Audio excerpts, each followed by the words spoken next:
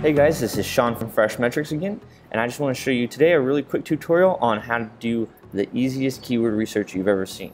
So in our last video I showed you that I got a list of competitors here, and basically what you're going to do is you're going to take your list of competitors URLs, log into SEMRush, and just start searching there.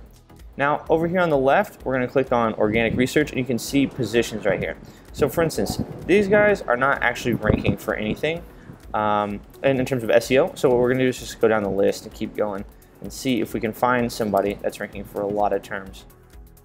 So this one has 30 positions. Let's just check it out. Okay, and all these keywords right here.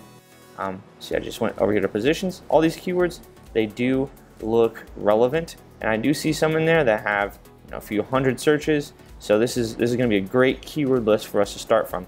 So what I'm going to do is just come right over here to export. And you can just hit XLS or CSV, whatever you'd like. And there we go, I got their list of keywords right there. Then I'm just going to keep going through this list and find some other competitors. I just want to get a few good big lists of keywords. I'll go over to positions. These guys are ranking for 155 different terms, so this is a fantastic list.